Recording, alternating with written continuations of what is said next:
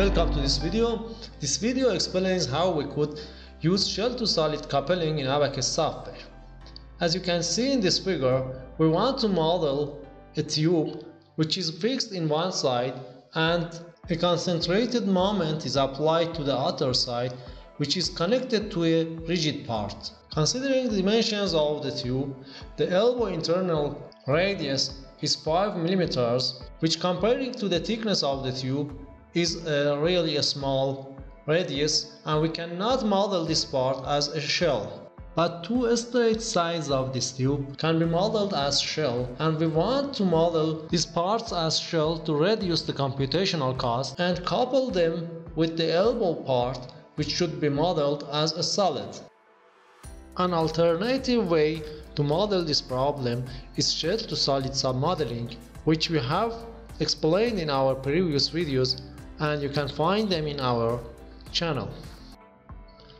As some part of the problem should be modeled as shell while other part is modeled as a solid, we should create three different parts, including two shells and a solid. We create the straight tube with the length of 100 mm at first.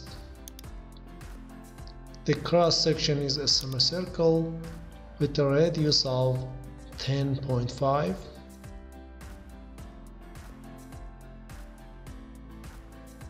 And we extrude it by the length of 100 mm.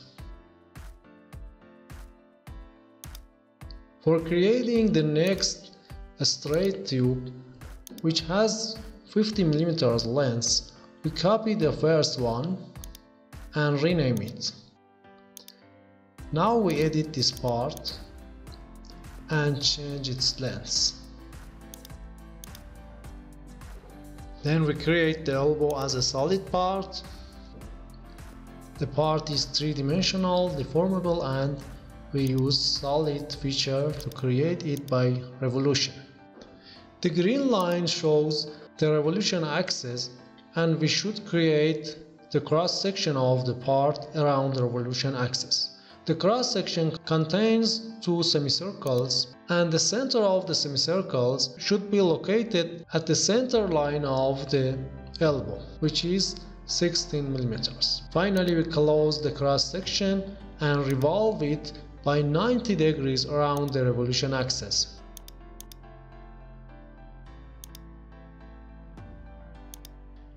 In the next step, we go to the property module and create a material for the shell and solid parts. The material is linear elastic, and we enter the values in megapascal. We should create two different sections because we have both solid and shell elements in our simulation,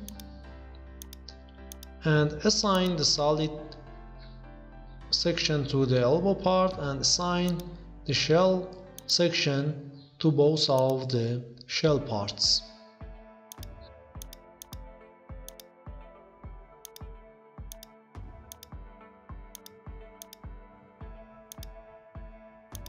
After assigning the materials, we enter all the parts in the assembly module by using auto offset. Now we should put the shell parts beside the elbow part in a way that we could apply shell to solid coupling between these parts. We translate the first shell part to this location, and one more time we should translate and rotate the other shell part. At first we rotate this part around the y-axis by 90 degrees, and now we can translate it to the appropriate position.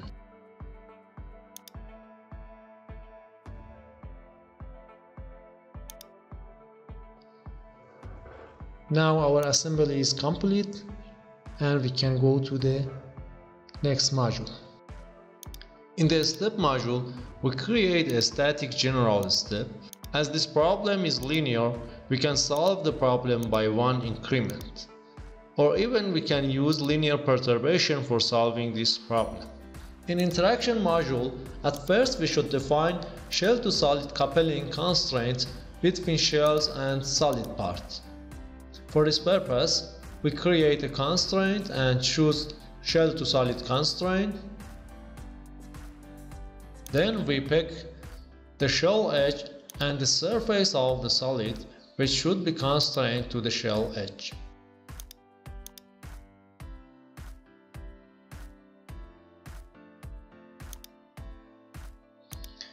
We could define the distance that inside this distance the coupling is happened, and for nodes outside the distance the coupling constraint is not applied.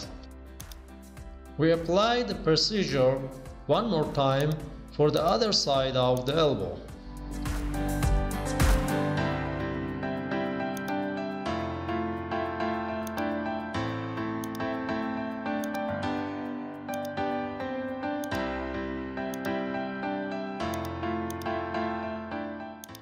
As one side of the tube is connected to a rigid part, we define rigid body constraint for this side. At first we create a reference point and then couple this reference point by the shell edge by rigid body constraint. By this constraint we can apply concentrated moment to the reference point. In load module, at first we should apply symmetric boundary condition because we have modeled one half of the problem due to symmetry. The symmetric plane is XZ plane, and we pick all the edge of the shells and also the surface of the solid part in this plane.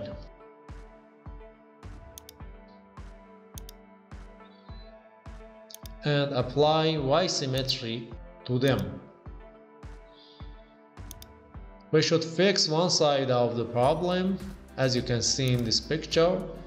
We fix all degrees of freedom, including translational and rotational degrees of freedom. After that, we can apply concentrated moment to the reference point of the other side. As we couple this reference point with the shell edge, this moment is applied to the shell edge. In the mesh module, at first we apply hexahedra and structured mesh for the elbow solid part. Then using seed edge, we set to have 4 elements along thickness of the elbow part.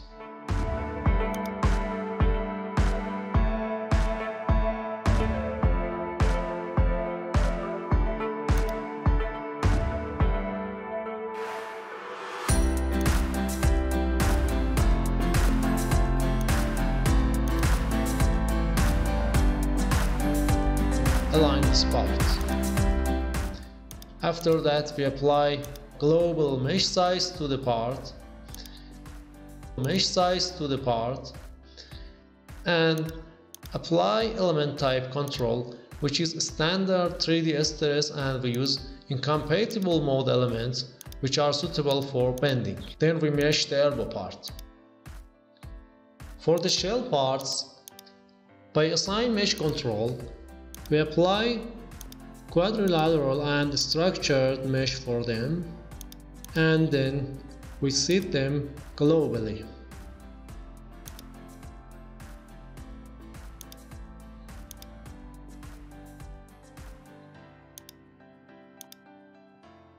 And then we can mesh these parts.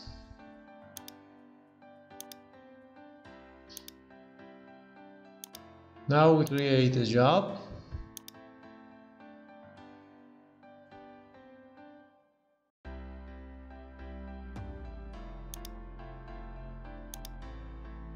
And submit the job. By going to the visualization, we can plot any output that we are interested, like stress or strain and displacement distribution, both in shells and in the solid part. Thank you guys for watching this video. If this video has helped you out, Please let us know by a like, a comment or a subscribe. See you in the next videos.